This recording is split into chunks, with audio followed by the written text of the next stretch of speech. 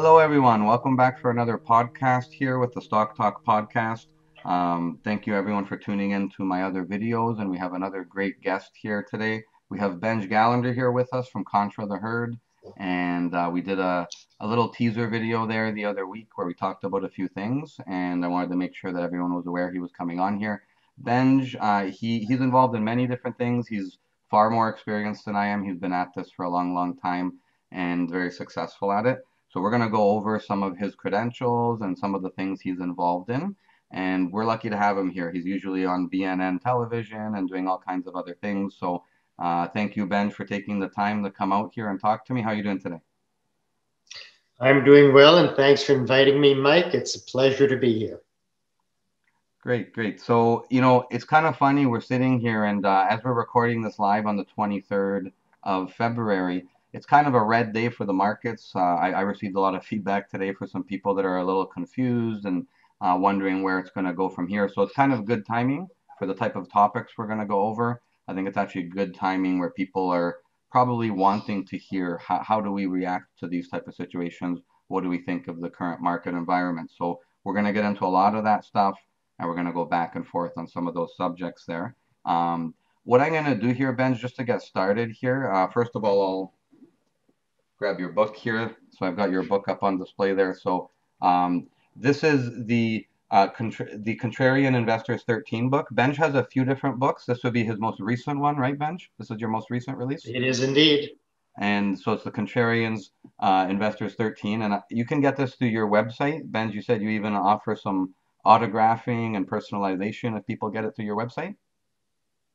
Happy to do it. Happy to dedicate it for the person who orders it. Or if they want to order a couple copies, they have it for a friend, family member. The book bestseller, both in hardcover and softcover, put out by Penguin. Very proud of it. The copy that I'll actually be sending will be have a different cover to it, but it's actually the same book. Okay, good. Yeah, and I mean, it's something that this is you haven't had to necessarily go back and revise your strategies in this book on a month-to-month basis. There's a lot of strategies in here that you probably used for many years, right? Oh, it's I like to think that it's a classic and goes on forever. The stock book that I wrote before, The Uncommon Investor, which was family and friends getting together, seventh game of the World Series, Blue Jays, New York Mets. It was more of a story as a background, baseball, the background, investing is the foreground. This one is much more in depth, just about investing. Have my techniques changed much since that came out? Not very much. We continue to tweak the system to some degree, but that's pretty much where I stand. Okay. And for anyone who's listening here, I'm just showing Benj's book here. And again, it's the Contrarian Investors 13. And we're going to go through his website shortly as well, where you can look that up. And he's nice enough to even do some autographing for you there. It might devalue the book when I autograph it, but investing is a risk. People have to take a bit of a risk. And my handwriting is horrible, so hopefully people can read it. I'm sure they'll make their way through it, no problem. And the content is what's important. People told me I should have been a doctor with the way my handwriting was. So we all. Well, they switched me in grade school because it used to be bad if you were lefty. Oh. I don't know if you know this at all. So they switched me from being a lefty to a righty. I'm actually ambidextrous. Okay. Lefty was the hand that I wrote with. And I never quite recovered. What can I say? It's fun. I'm from Sault Ste. Marie, and when I was in grade school there, they had a rule in grade 5 that you couldn't, we were using a pencil, and we were able to erase our mistakes and correct our writing. And that was the year they graduated people to a pen. But you had to earn it. There was little exercises you had to do, and they had to feel confident that you weren't making mistakes. I kept using the pencil, and I was the last one. And then they just said, okay, you can use the pen now. I didn't really earn it, though. Well, graduation happens at different paces, different speeds. Eventually you caught up. So there you go. There you go. Now, I'm just going to share the screen here. And just so everyone's aware here, this is his website for Benj Gallander here and his partners, his business partners, Contra The Heard, contratheheard.com. You have a newsletter as well, Benj, and I see that you publicly post your returns, right? I mean, you're actually very honest about how you've done over the years. We post them all if anybody wants to look at them year by year. It's on the website. I mean, the 18.1% over 20 years annualized is amongst the best out there. We've been doing this for a long time. The investment letter is in its 26th year. I've been investing for over 40 years. So I do find it kind of scary. I've been investing for about 45 years. I started when I was still a teenager, and a friend of mine was a stockbroker. So I would go down to the security office where he worked, and I'd hang out, and I'd use Value Line, and I gradually came up with a system and kept on evolving the system. But it's hard to believe how long I've been doing it for. Sometimes I can feel it, but other times not so much. I remember my Uncle Harry Wiseman, when he would golf when he was 85, he would say, the body feels it, but the mind feels like a teenager. So something like that, but it's the process of aging. Well, you know what, too, I'll be honest with you. One of the reasons why I ended up taking a liking to you on BNN and some of the other investors I follow is because you just seem like a nice guy. Like, even after talking to you personally, you don't act like a different person on camera. You just kind of seemed like you took that attitude you said there from your uncle, where you seem to generally be a pretty happy person. And I think even when you're investing, you've set it up in such a way where, life goes on, and no matter what happens in the markets, it seems like you have a kind of a cool temperament. Well, I think work-life balance is really important. I don't always keep things aligned perfectly, that's for sure. I mean, it's a process in a lot of ways. Certainly when I make big mistakes, sometimes I beat up on myself. But overall, I realize how fortunate I am, even in a pandemic. We've got space in our house, a great backyard, have a river behind the house, the Humber River. We've walked on it or snowshoed on it 4 times in the past few weeks. We're very, very lucky. But no question, there's been times where I've been upset with myself. It will continue to happen, but life is short, as you know, Mike, and Yeah. It doesn't matter if you live to be 100 years old. Life is ultimately pretty short. So I think the key is to really try and enjoy it. And don't sweat the small stuff. Don't sweat it. It's funny. It's like you just took the words out of my mouth. I say those things a lot. I say life is short regularly, and I really try not to sweat the small stuff. Obviously, something important happens. You have to pay attention to it. But, you know, we all know people from other countries. Like, we're lucky to be in Canada. My family came from Italy. Mm. I'm lucky I'm here. I'm a cancer survivor. There's people that have health issues. There's all kinds of stuff going on that I think sometimes it puts things into perspective. And it's like, hey, let's enjoy the moment. We're stuck inside during lockdown. You're out doing snowshoeing and family activities. I'm cooking good food. I'm playing music. I'm doing other Mm. things. I mean, we have to make the best of it. And if you don't, life just passes you by, right? Absolutely. And I'll tell you one thing I do. When we used to have birthday parties in the family, sometimes we would have lobster, which was a very special occasion. And what I do now sometimes is when I kind of down, I'll phone up Sobeys. I'll have them steam me up lobster. It's actually cheaper than if you buy it live, which makes no sense. They do all the work. I'll pick up the lobsters, usually 2 lobsters. I'll bring them home. I'll eat them. And, if you're buying it directly from the grocery, they're not that expensive. It's not like a restaurant. And when I'm eating the lobster, I'll think, life can't be so bad. I'm sitting here eating lobster. And I told that to my nephew, Lee, one of my nephews.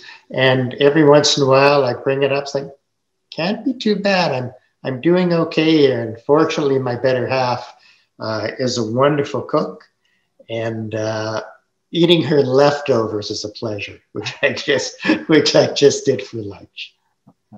You know, if you're gonna wait for me to disagree with you there, I grew up Italian. I like my food too, so I think Mm. I agree with you on that. But And whatever it is. I had spaghetti carbonara for lunch Oh that wow. she made. Okay. Oh, Wow. You're very Bellissimo? Do you say Bellissimo? I don't know. What is bellissimo. There you Bellissimo? go. Bellissimo. Bellissimo. That's about all I know in Italian. Yeah, you know what? It's nice to appreciate whether it's good food or good music or good company, whatever it is that you have around you. It's important to appreciate it right now because it's an easy time to really get down on things. And I try to keep a positive attitude because again, life is short. You know, they say smile while you still have teeth, right? So, Hmm. And you know, today, as you mentioned, today's been a tough day in the market for a lot of people. And I guess, as you mentioned to me, I didn't even realize. I mean, some of the hot numbers like Tesla, mhm, Bitcoin, I'm sure a lot more, they got the crap kicked out of them early, though they came back somewhat. And one of the difficulties in the market right now is you've got so many newbies, so many people doing the Robinhood thing yeah, and others that they haven't seen necessarily a big market drop. And they might have been involved in March when the market got badly beaten. But a lot of people don't know how to react when the market really gets hit.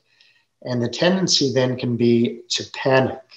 And panicking in the market is a major, major mistake. Although I'll contradict myself and say one of my sayings is you want to panic before everybody else. So mhm, effectively, when the market's not panicking and people aren't panicking, you want to say, I don't like this. I want to get out of this. It's certainly easier said than done, but that's absolutely critical. But you know what we're seeing in the markets now are record levels. We're seeing valuations that don't make any sense relative to history. We're seeing a lot of people who think that stocks and cryptocurrencies are going to keep on going up forever.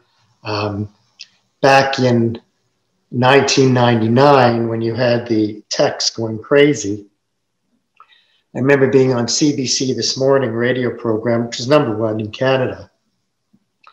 And I was on with a very, very smart woman who worked for one of the big companies. She was saying, we're in a new paradigm. This is a new paradigm. Things are going to keep going. And I said to her, there's nothing. There are no new paradigms.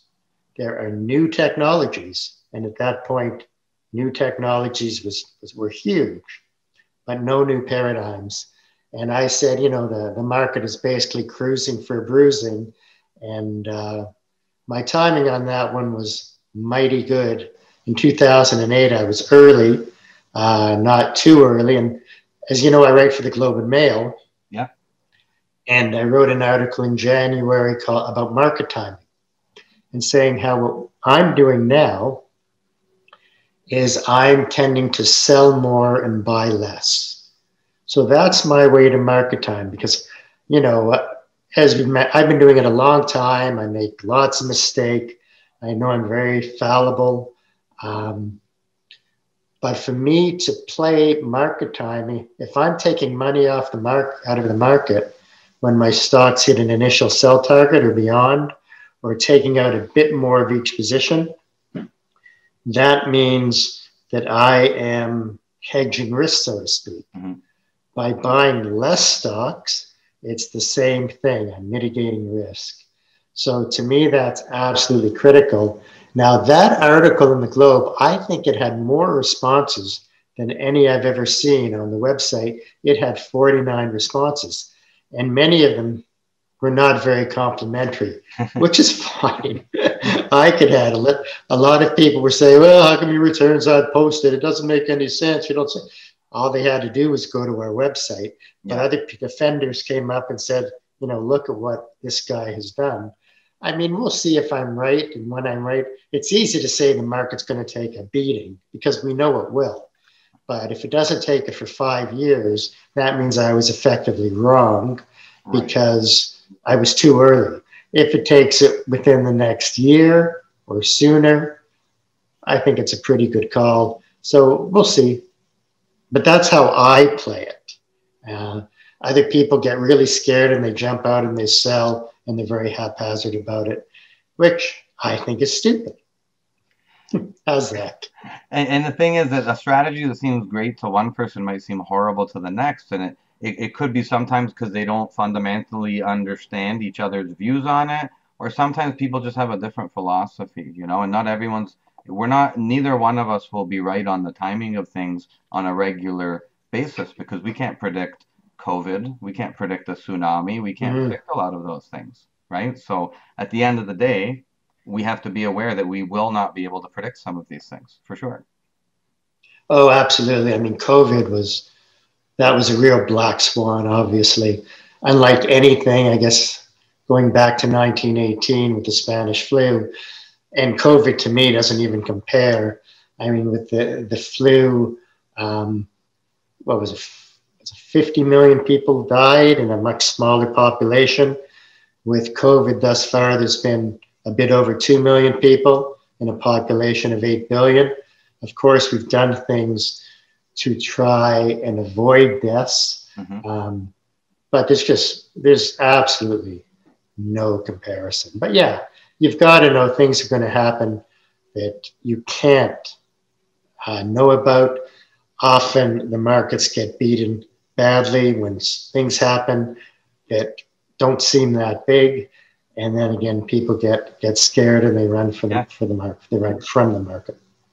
Now, what I want to do here is I'm just going to share my screen here, and because we rolled right into this topic here. So you can see the headlines here. Tesla drops as much as 13% to turn negative for the year. All these scary headlines happening here.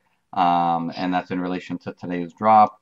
The Fed Chair Powell was speaking today. They were saying that that was the reason for the drop today. I don't even know if I agree with that. I think people are just waiting for the stimulus, and it could have dropped even if Powell wasn't speaking. And when I go to the chart here, Benj, there's a channel that I draw here where it was traveling somewhat in a channel on the way up here. And there's past instances for the market where it tends to kind of go in a certain direction for a while until the next catalyst comes. And you'll just see that there's certain stretches here where the market will go up for a stretch. It goes up for a while. But then comes the dip. Then comes the dip. And right now, who knows if we go into a further dip, right? We don't know, as you were saying. What I was telling people on Sunday, I have some coaching students and folks I was talking to. I just pointed out that when we approach the top of this channel here, unless there's a reason to go higher, it's actually quite normal for markets to dip, and they say it moves like a staircase on the way up. That's exactly what we've done. And I kind of took the approach like you said, well, I don't know if it's going to go down for sure, but I've made money here. And when it started going flat and we were waiting for the stimulus and we were at the top of this channel, I'm using my charts to say to myself, I don't know for sure it's going to drop, but man, if there's a time it's going to drop, it's going to be now without stimulus as we've gone up too fast, too soon. And I look good now, but it could have gone up too. They could have printed the stimulus. So I just took the approach of I want to have some cash. So I actually have some Mm-hmm. cash on hand now. And if that seems a little too micro of you, let me zoom out and do something else here. This is November here, and this is the post-election jump we had. Okay, there are a lot of folks I know that chose to jump in the market after the election because the market had been beaten down already, so you were getting good valuations. And if you were long-term minded, you could hold, right?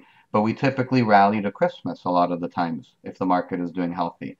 Well, that's kind of what happened. We rallied until after Christmas. I know people that arbitrarily took profits here, and even though it dropped and went up again, they just held some cash just in case. You already kind of win in my mind if you invest right after the March COVID crash and you've experienced some tremendous gains. You don't know that they won't keep going up. But isn't it good to sometimes just have some cash on hand and take some profits? I mean, how do you feel about that? Because you can hold everything long term and just keep adding on dips. But do you feel that there's benefit in taking some profits along the way when you've experienced gains in that manner? Well, I have lots of cash on the sidelines. I have for years. I actually have more cash on the sidelines in some ways that I would like. But I mean, there's a guy, oh, Buffett. Yeah, that's it. He always has lots of cash on the sidelines because we're looking for opportunities. So my system combines many systems, and there is an aspect of technical analysis in the system. I'm not so concerned about really short-term kind of stuff. Mm-hmm. In March, as you know, we saw the largest, fastest drop ever in terms of speed, and we saw the fastest recovery ever. Nothing like that ever before. So I have lots of cash on the sidelines, and this goes into the market timing again. When markets get badly beaten up, that's when I want to put lots of money into the markets. Odds are I won't hit the bottom. Maybe I'll buy some after the bottom, whatever. When markets are really high, I want to be taking some profits. But the profits are based not so much on the macro market, it is part of it, but a lot of it is based on the stocks themselves and if they've hit my target price. Whenever I buy a stock, I set an initial sell target. And Mike, I'm not looking at getting 10 or 20% return. On each stock that I buy, I'm looking at 100% plus, often 2, 3, 400% plus. And none of that is pie in the sky. Every company's been around at least 10 years. Every company's traded at much higher levels. So I'm looking at turnarounds, companies that are beaten down, and it could be because of the corporation itself. It could be because of the sector, or it could be because the whole market is beaten down. And I'll look at some companies and say, there is no reason these companies should be beaten down as badly as they are. And I'll give you a sectoral example. After 2008, when you had the banking crisis, I bought an awful lot of US banks. So in 2008, 9, 10, 11, 12, many of them have been sold. But right now, they're still the largest component of my portfolio, around 35%. So, it seemed to me the logic was the American banking system is not going to die. You have to avoid bad banks, which wasn't so easy to do, although I got lucky this time. And I bought a whole bunch of regionals, and then I bought a big one like Bank America at $6 and change. So I like that one because I didn't see Bank of America going under, partially because I like the CEO, partially because of what it would have done to the American psyche if it went under. That doesn't mean it couldn't go under.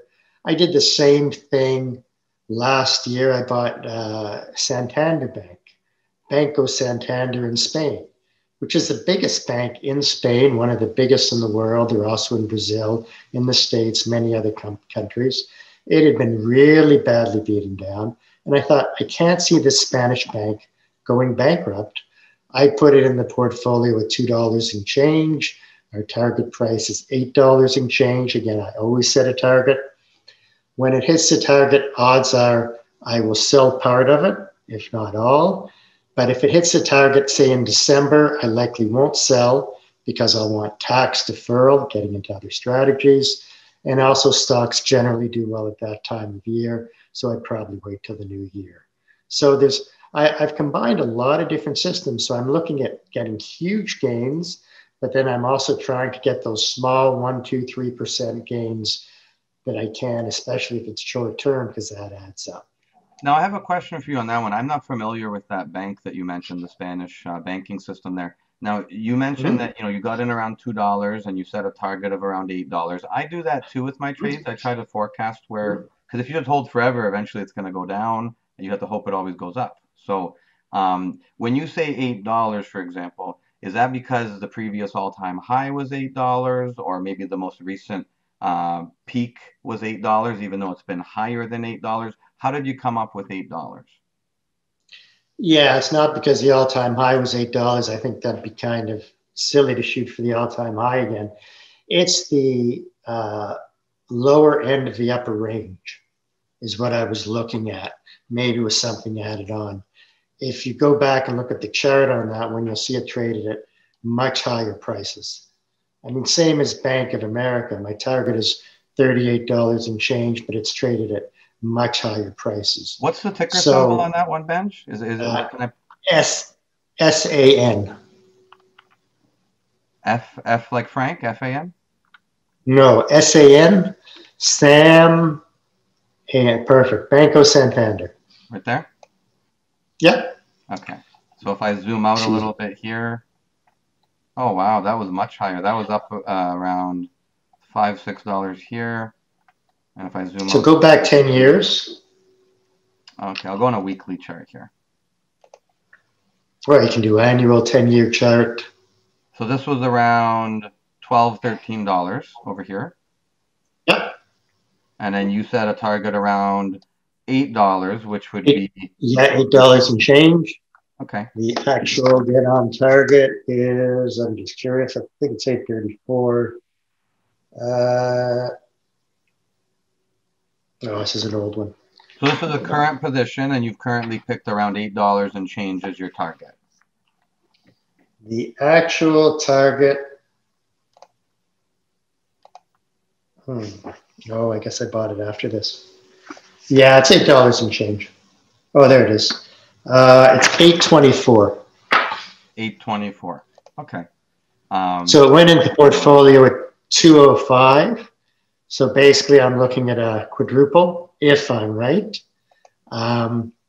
They stopped paying a dividend because the European regulator wanted the banks to stop paying a dividend. They want to get back to paying a dividend, and they want to grow the dividend.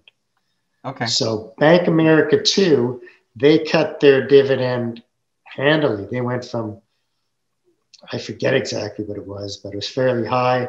They cut it to a penny a quarter.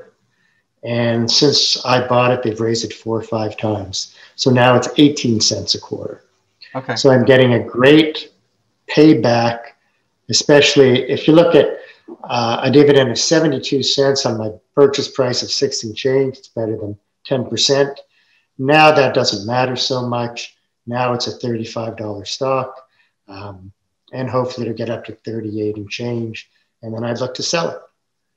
So, yeah, and when I'm looking at Mm-hmm. the chart here, I've never looked at it before, but I mean, we talked about it in the last interview. It's kind of been beaten down here for a while, and like you've told me, you don't feel that they're going to go into some kind of an Enron type collapse here. You feel that that Spanish banking system will probably turn around and have a bump upwards. So you're buying something that, you know, has taken a beating, and then in the coming months or years, you feel that you're going to catch part of the move back up. Yeah, and it could take years. I mean, if you're looking at a quadruple, it doesn't matter if it takes 10 years. Of course, most people wouldn't want that. No. If it doubles in 10 years, that's a 7% return a year, often with a dividend. Now, calculated if it quadruples in 10 years, I think there's an excellent chance it'll hit 824 well before 10 years. But, I mean, this is how we get a lot of our great returns.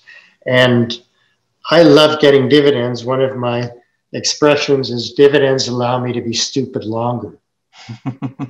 So if the stock isn't moving or goes down and I'm getting a 2% dividend, which is pretty good compared to GICs, that's great. And an example of that is years ago when I bought into the funeral sector. So I bought Service and Stewart. They were the 2 biggest in the United States. The whole sector was badly beaten down because they did so many takeovers and had huge debt loads. They paid dividends, and the stocks literally did nothing for years. They went down a bit, up a bit, and then all of a sudden they caught a wave, and they quadrupled, went from there. Actually, Service took over Stewart, and usually when you have a takeover, it's at a premium. So it was fabulous. Now, as I say that, if I'd been smarter, I would have held longer. Because almost everything we sell goes up. It may go down a bit, but then it goes up again. And you mentioned me on BNN, and what a lot of people have told me over the years is one of the things they like about me on BNN is I mention I make mistakes, and I'm very forthright on the mistakes. A lot of people never do it, and I've had people say to me, why do you talk about your mistakes so much? And it's fine. I mean, the numbers speak for themselves how well we've done. I mean, when I sold part of the BlackBerry position on this Reddit run, it paid 10, I think 46, sold some at, sold 80% at, I think it was 25.86 maybe. I have to double check, 84. Yeah. I looked to sell the rest over 30. I didn't. So I'm stuck with 20% of the position that's come way down. If I'd been smarter, I would have sold the rest. Oh, well, maybe I have to go get some lobster. I don't know. Well, you know what though? I think it's important to do that because there's a lot of people out there, even just in the online communities that I'm involved in, that only post their winners and it's often after the fact and they're ignoring the losers. And I think it's kind of like if you look on social media, everyone's happy, everyone's eating the best food, everyone's wearing the best clothes sometimes, but what's life like behind the camera? And I think that because you're honest about that, and I'll be honest with you, I do that too. I have losers for sure. We all have losers. If you're aiming to be perfect, that's a pretty bad strategy in this game, right? If you want to be a perfect baseball player that hits every pitch, you're kind of out to lunch on that one. I mean, good luck with that, right? So I go If you in get knowing, 3 out of 10, you're doing well. yeah, and I mean, I go in with that attitude in investing. I don't want to hit 3 out of 10, but I mean, at the end of the day, I want to be aware that it's never going to be 10 out of 10, and I want to be prepared for those mistakes. Sometimes I even, I've sold at a loss sometimes before if I feel that COVID just started or a tariff war just started. Sometimes I'll exit a position. Some people will say they only exit green. You could do that too, but what's your strategy? Are you going to dollar cost average? Are you going to do anything to help your position? Be aware that you will have to call an audible like in football sometimes and change your view and change your strategy. And I think that's very important. Well, there's a couple of reasons to sell your losers. One is to take tax losses against gains. So that can be smart to do. If you really like the stock, you can buy back in after 30 days after crystallization. But if you've got some, big losers, often it's worthwhile so that you don't have to pay your partner Justin Trudeau as much money. The other reason is if the fundamentals of the corporation have gotten worse. And you look and say, maybe I made a mistake here. So again, I know how many mistakes I make. I know to admit a mistake. A lot of people say, one of the best ways to make more money is admit your mistakes and move on. Mm-hmm. Some people believe, and I don't, that if you buy a stock and it drops 10%, you should get out. Some people say you should set stop losses at 10% or 5%. I don't think you should at all. I don't like stop losses. I think they're really dumb. And the reason I say that is because so many of our gainers that we ultimately gained on, we would have sold out of them. Because you look at almost every stock, I think, at some point they drop 10%. People who are long Tesla still believe in Tesla. They would have been stopped out of it today. Yes. So I have more mental stop losses.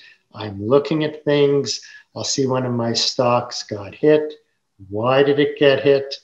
But I'm a very patient investor. I'll hold positions for years.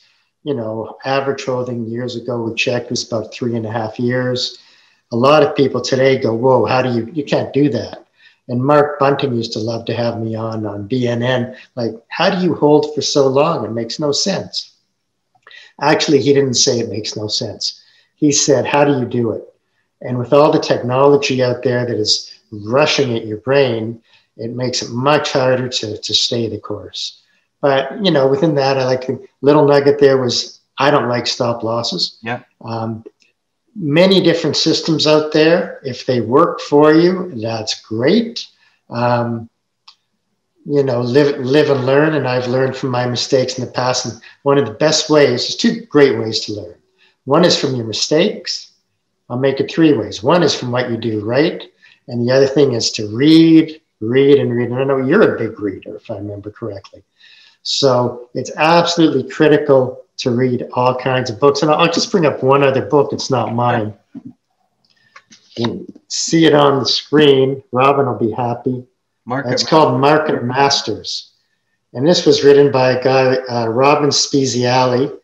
It became a bestseller.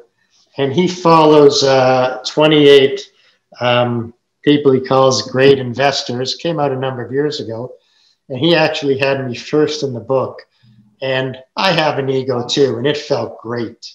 It felt great, and the book's done well. And I admire Robin.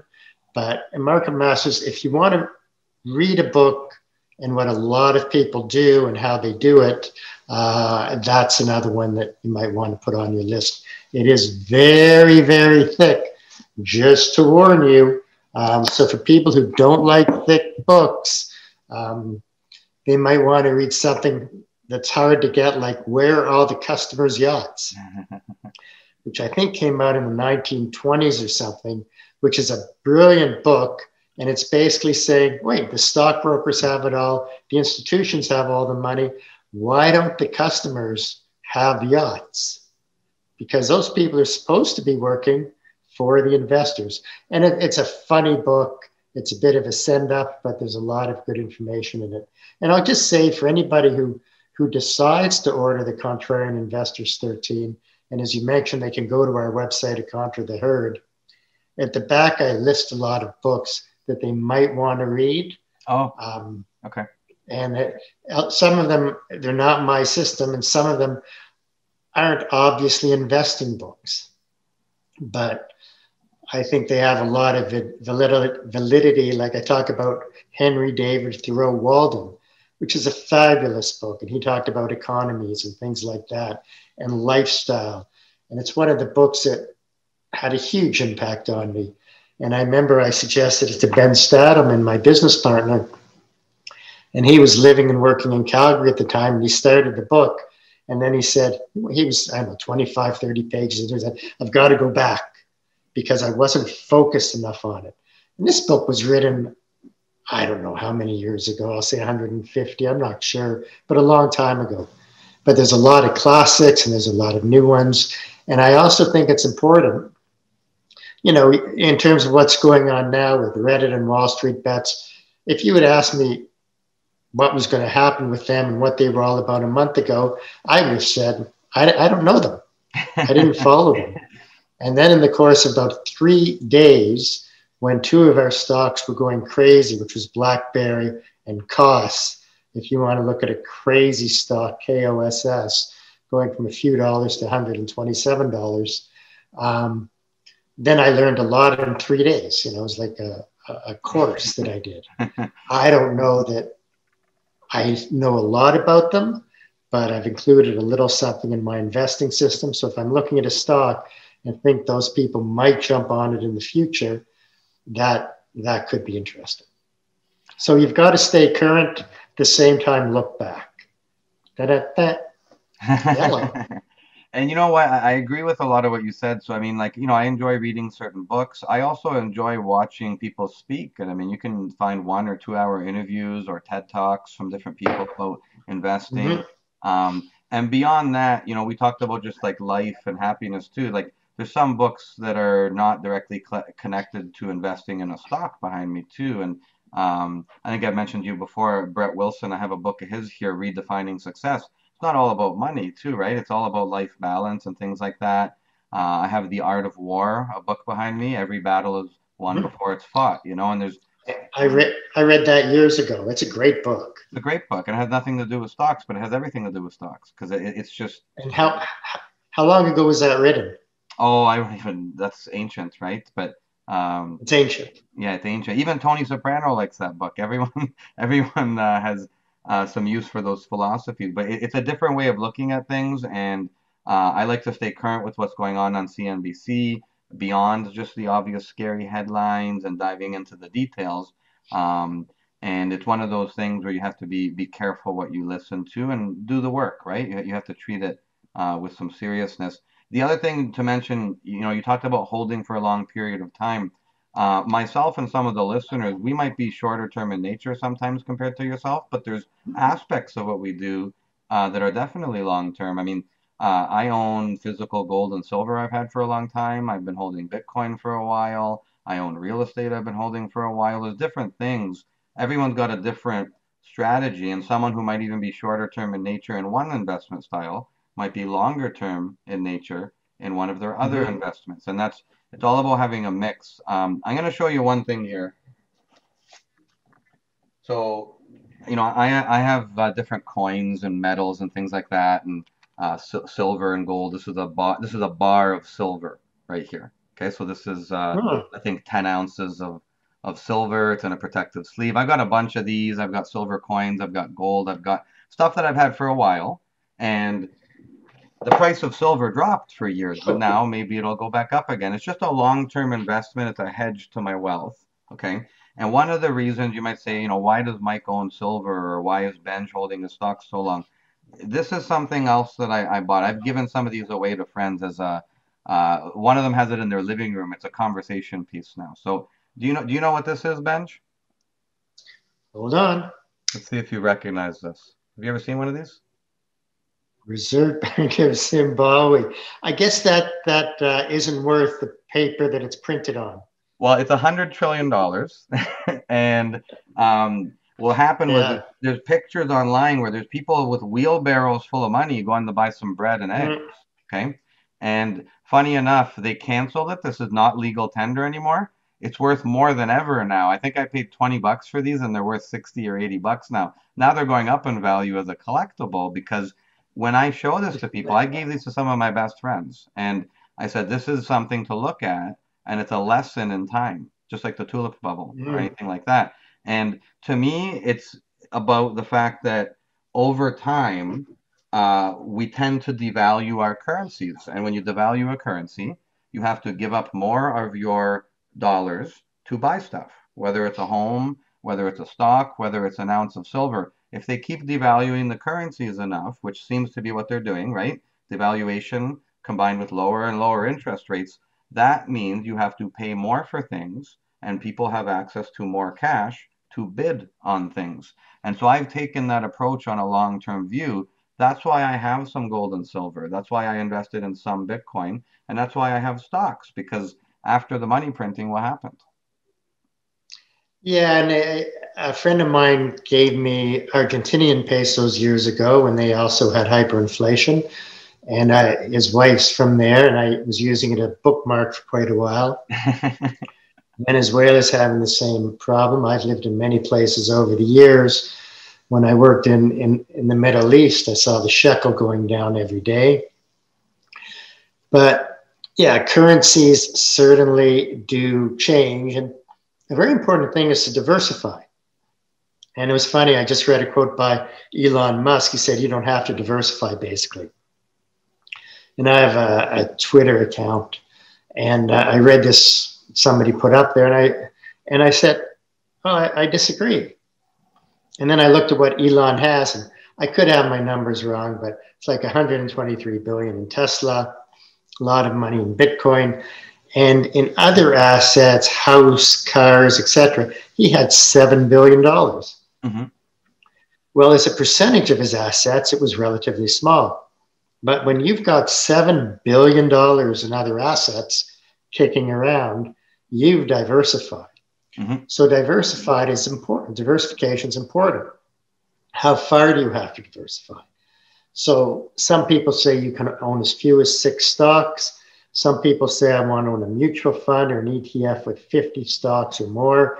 To me, owning that many stocks is silly because I prefer to choose the best Hmm. stocks. The best stocks meaning the ones that have been badly beaten down that I think will turn around. So in the contra portfolio that I manage, I normally have 15 to 25. And I think I can get good diversification that way.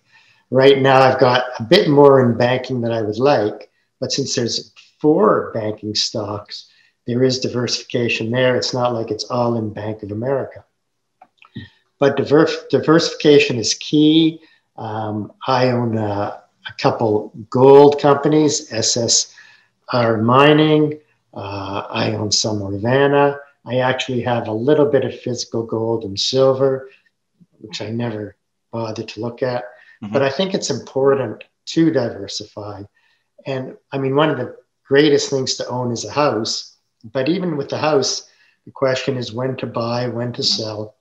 And the two most important things there is trying to buy when the market's down. It does go down.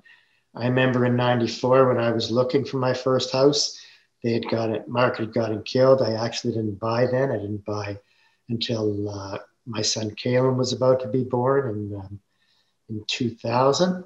And when you sell, your last sale is important. You want the market to be high. But houses are generally a good investment. And the key is if you live there and you're happy there, that's key. So right now, housing seems high, but when I bought this house that I'm in 14 years ago, I thought we're not getting a good deal. We're doing all right on it. Hmm. And right now, it's worth a lot more than it was then. And since I'll be downsizing when I sell this, which won't be for a long time, if you're downsizing, then it can work out as an even better deal because you'll have a lot of money on the sidelines. And who knows, maybe I'll go to a condo, an apartment, Hmm. or maybe I'll get lucky enough and they'll carry me out of here in about 25 years. You can come and watch, have a parade, eat some lobster. You know, I like recurring themes. Um, but yeah, diversification is important. But again, also, one of the chapters in that book is be aware of over diversification. And people don't talk about over diversification generally, but that can be a danger. I agree with everything you just said. I mean, here's the problem. If you're listening to advice from, experts or smart investors online, I've seen an interview with Mark Cuban saying diversification is for idiots. Because he said if you know what you're doing, you go hard at it. But, he might have a different approach that won't work for someone else. Maybe he is diversified in the view that you took, and he's not stating that. At the end of the day, though, you're going to have experts telling you to put 2% into 50 different things. You might have someone else saying put 25% into four things. And you have to figure out for yourself what you want to do. So even though you're giving certain advice, they're going to hear some money managers saying put 2% into 50 different things. Who do you listen to? And that at the end of the day, whether it's real estate or stocks or anything, there's so many different views coming at you that people get frustrated, I believe, in the end once they've chosen one of those paths. And I would bet if you look at Mark Cuban's assets, it might be similar, not the same, but like Musk, I would bet that he's pretty well diversified. Let's just start with the Dallas Mavericks. For sure. I don't know what they're worth. I'm guessing that he's got a few houses. He probably makes a few bucks from, it's not Dragon's Den. What's that other one that he's on? Oh, yeah, that US one. Um, Dragon's Den was there before. So I think that he is probably very well Me diversified. too. Um, I'd be happy to look over his assets if he wants me to and decide whether he's diversified or not. Well, and the thing is too, when you hear his interview, in my mind, he was speaking about only his stock portfolio. But when you hear it, um, you might not realize that maybe he's not diversifying as much as other people are in his stock portfolio, but he's covered in his life and his overall wealth. He has diversification. So I think people need to be careful listening to that because Mark Cuban's going to make his real money in his business, and he doesn't. He's treating his stock portfolio a little differently, I think. So, Yeah, that could be. So yeah, you have to analyze it. You have to try and look through and think about it. Um, but yeah, I'm sure he's got that diversification. now And a going lot of people forget what it's about.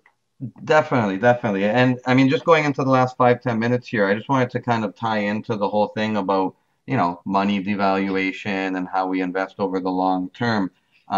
There's people right now that might be scared the market's about to roll over and they're going to lose more money if they hold or try to buy the dip.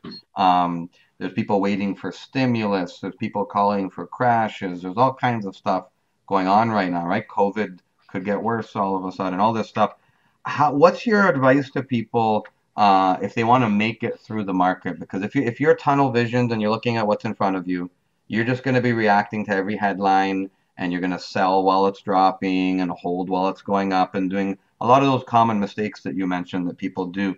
What's your advice to people who feel maybe it's kind of boring and they're not patient to be as a long-term investor, but they also realize that the short-term stuff can be quite wild? What's your advice to someone on how to balance that out? Well, again, I think a major problem is people are constantly looking at their iPhone, the push technology. There's screens all the time. I always set a sell target when I buy something, as mentioned before. That grounds me. As I said, the way we're dealing with market timing, I won't reiterate, but that grounds me. I think that's critical. And I think you have to know if you miss buying certain stocks, another train always comes along. You have to know that stock's going to be beaten down. And something like Santander that we talked about, I'm not looking at the historical high. I'm looking towards the bottom end. And also, again, think that there's more to life. I'm actually going through a bit of a transition now in terms of I wanted to get on some corporate boards. And I got invited on two. One is Data Metrics, and it's just a venture company. I never invested in venture before. The other is Char Technologies. And Data Metrics it's a small company. They're into AI, they're into COVID testing, but they also are into blockchain. And stock just went crazy because their graph blockchain went wild literally in the past week. So for me to be on the board and dealing internally is quite fascinating.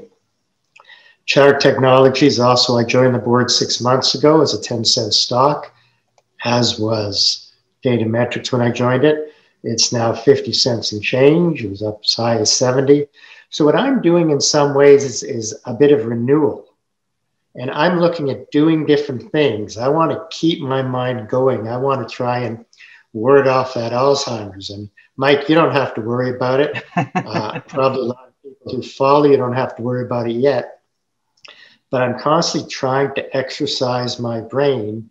And now that I'm on the boards of these companies and dealing with some pretty interesting people and dealing with something that I haven't dealt with before, it's great for me. It's even better because they're doing well, although Char didn't move quite a while. And Data Metrics, it's gone well generally. But that's fascinating. People should look. What's your passion? What's something new you want to do? I started playing piano when I was about 50 because my son, Caleb, he was about 5 years old. And learning an instrument is like learning another language. And that's great for the brain. So I said, okay, I'm going to do it. I played trombone and violin in school. Okay. For 1 and 2 years. I was brutal. I was also brutal on piano, but it was good. And Caleb learned a lot, and then his brother Christoph learned. But again, part of it was to do something different. It was to challenge myself. It was to keep those neurons and those synapses firing. And I think that's very important. Find an interest and follow it. Sometimes find a new interest. One other thing, I'll throw it in. Almost every day I go on a walk. It can be 15 minutes, it can be 45 minutes, or I do something active, or I try to. And when I'm on the walk, I don't have on, headphones or anything. I think, I listen, I watch. And that can be great to come up with ideas. I also lie around more now, just to think, which I didn't used to do so much. Yeah, and the thing is too that it is important to unwind like that and to do some things that make you happy. And sometimes I'll go on a walk and I do put music on, but it's my favorite songs that give me a certain feeling or a certain headspace that make me actually appreciate the nature a little more sometimes. For me, anyways, you see a guitar behind me. I like music a lot, so that's something for me. But it is important to unwind and take care of yourself because if you don't take care of yourself, everything falls apart at the end of the day. So we can use all the strategies we want, but if you're stressing out and you're not sleeping and you're not healthy and you're not happy, it's going to be pretty hard to be a successful investor, right? So and one of the rules is invest so you can sleep at night. Yeah. And that's key. It's absolutely key. You don't want to be really stressed. You know, the major reason that the couples break up, often it's money, arguing about money. And money is very important. I finish off the uncommon investor by saying often money costs too much. And I think it's important. You want to make money, you want to do well, you want to go on those trips. And I apologize for the phone. That's okay. But at the same time, it can cost too much. And I think that's absolutely critical. So an important thing is to keep it in context. You want to know you can pay the mortgage. You want to know you can pay the rent. You want to know that you've got food coming in and on the table. You want to know you can go see the movie, maybe take that trip. But at the same time, you don't want to put yourself in a position where you're really stressed, because life is not fun then. No, and at the end of the day, I always tell people, I mean, depending on everyone's at in a different age or a different position, but I always tell people from my perspective, I have the rest of my life to invest and make money. I better enjoy it along the way, and I better not try to necessarily get rich quick, because that can be a trap for people if you over leverage or you over bet or you over assume. And if you're always betting as if it's going to go up, you're going to get killed every year at some point. And sometimes it's good to have cash, even if you don't know it's going to drop. If you're always leveraged, if you're always betting forward, it works great a lot of the times. But there's moments like the COVID drop and the trade war and the tsunami and all these other events that we're aware of, that it doesn't feel that great and you can't predict them. So allow yourself to sleep at night by positioning yourself to be prepared for those bad times. And one thing, I don't use leverage at all. I don't use margin at all, and I never have. That doesn't mean other people shouldn't. Different systems. You can get far better returns by doing it. Basically, I put money on the table, and I hope the stock will go up at some point in the future.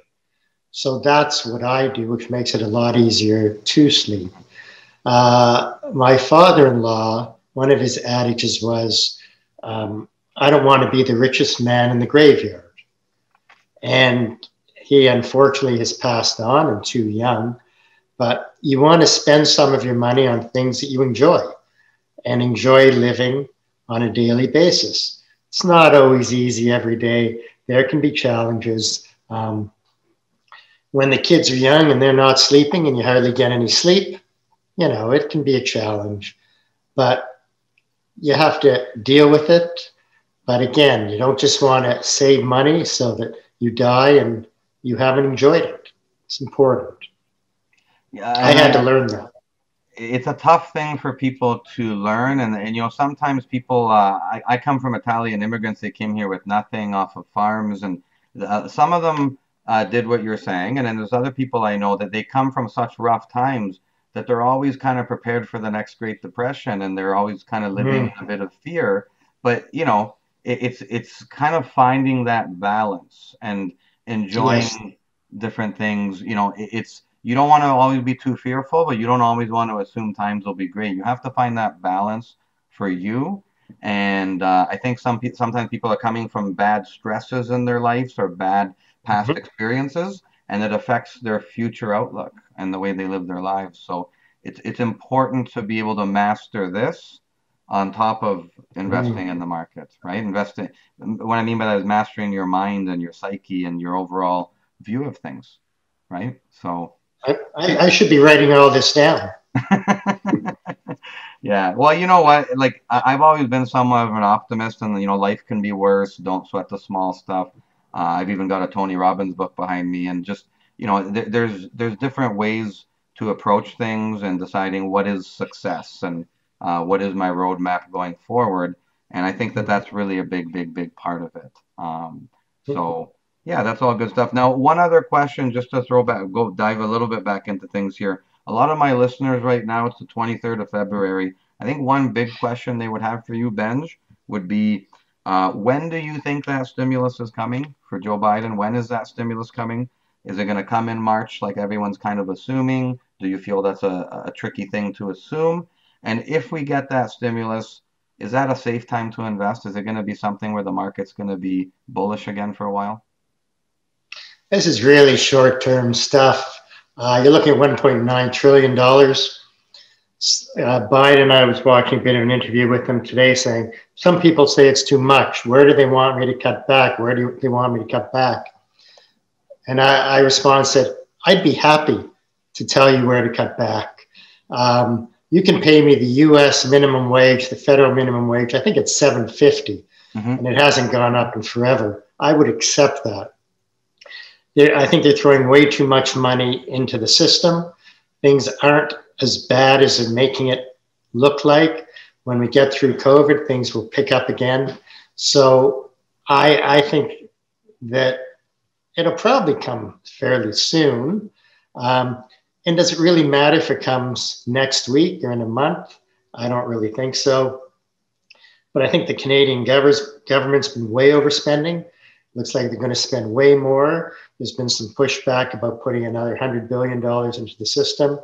On my Twitter account, I wrote 6 months ago, I bet I could find 50 billion in savings. What they're doing, overspending. I wrote about a month ago, over 100 billion I could find, no problems. It's like they've been throwing money at the wall and hoping it'll stick, and a lot of it's been really stupid. So I don't know.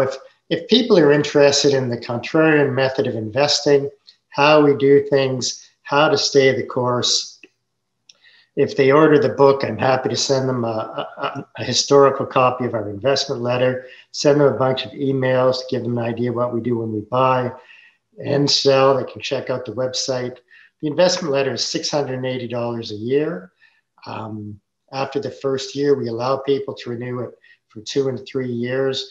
The 3-year rate is actually lower, but we don't allow people to do it at the beginning simply because we want them to know our system and how we do it. And as I said, we've been doing this a long time. We've got a good team. The team's been together a long time. Ben and I have known each other from our Western days at university. Lloyd I've known since 1989. Mark's been with us 15 years, Phil's pushing us. And Bill, who's been writing for us for a few years in Nova Scotia, just a few years. But people have joined on with us and they've stayed. And we know who we are, we know our strengths, we know our weaknesses.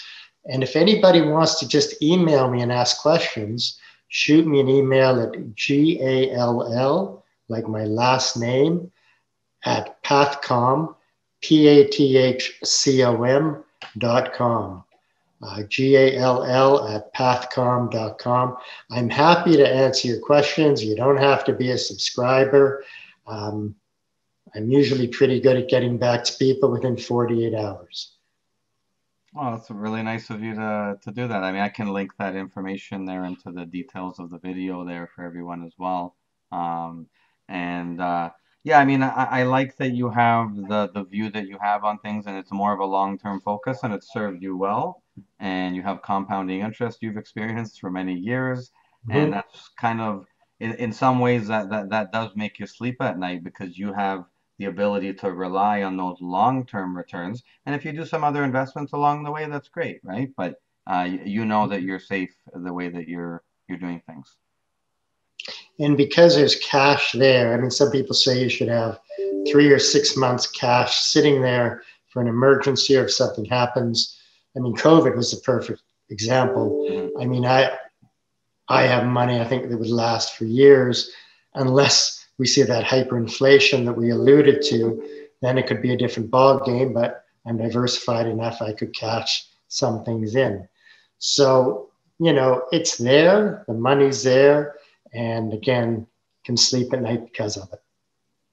And that's the most important part at the end of the day, right? So, yeah, that's really good stuff. I like that we went over a diverse number of topics. Again, it's not all just about charts and stocks. It's also about life balance and, just being able to interpret the information that's coming at you because there's a lot of it as well. So, well, this has been great. And you were talking about on the net, there's a lot of interviews with me on YouTube. If anybody just wants to throw my name in, tons of articles. Some of them are fairly short, 5 minutes, others 45 minutes. But this one's a good place to start. I like to think, as you say, we've covered a lot of territory and much more than investing. And I want to thank you. It's been good, lots of fun, and I do appreciate your wisdom. I appreciate that. That means a lot. Like I said, I kind of started investing by looking up to you and some of the other folks on TV. So it's been kind of a journey for me to get to the point where, I'm talking to you now. Actually, it's pretty cool. And you've been really, really nice and really, really courteous. And I appreciate that as well on giving me your time, obviously, right? You're a busy guy as well. So thank you so much for providing your insights to the audience as well. Yeah, I appreciate that, and I look forward. And when I'm going to Niagara on the Lake to drink a whole bunch of wine and eat well, I'm looking forward to stopping in St. Catharines and breaking bread with you, sir.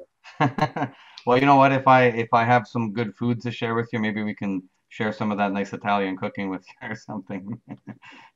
I'll give you warning. I'll let you know a few days ahead. I'm hopeful. Yeah, no, that would be very nice actually. And we have a lot of nice things here. I live in near Niagara Falls here, Niagara on the Lake area, and we have a lot of beautiful nature and a lot of good wine and good food here too. So Mm-hmm. that's very, very nice. Good. Well, thank you again for giving us your time. I think everyone's going to enjoy seeing the insights here. I'll have my goal of getting it up this week, and we'll link in your website and we'll link everything in so everyone knows how to find you. And do you have any closing words for the audience?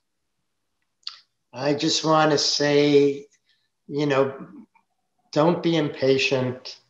Plan ahead. Be smart with your investments, and don't get caught up in all the hype. And this is a time of absolutely huge hype. And make sure you're cynical.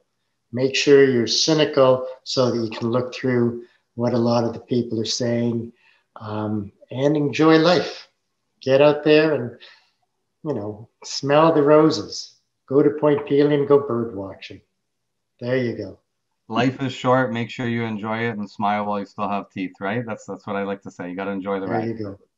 So Perfect. very good. Okay, thank you again, Benj, and we'll keep in touch. And thank you again for taking the time with us. Okay, appreciate it. Okay, Mike, take care. Take care I of wish yourself. you all the best and look forward to next time. Okay, take care, Benj. Bye bye.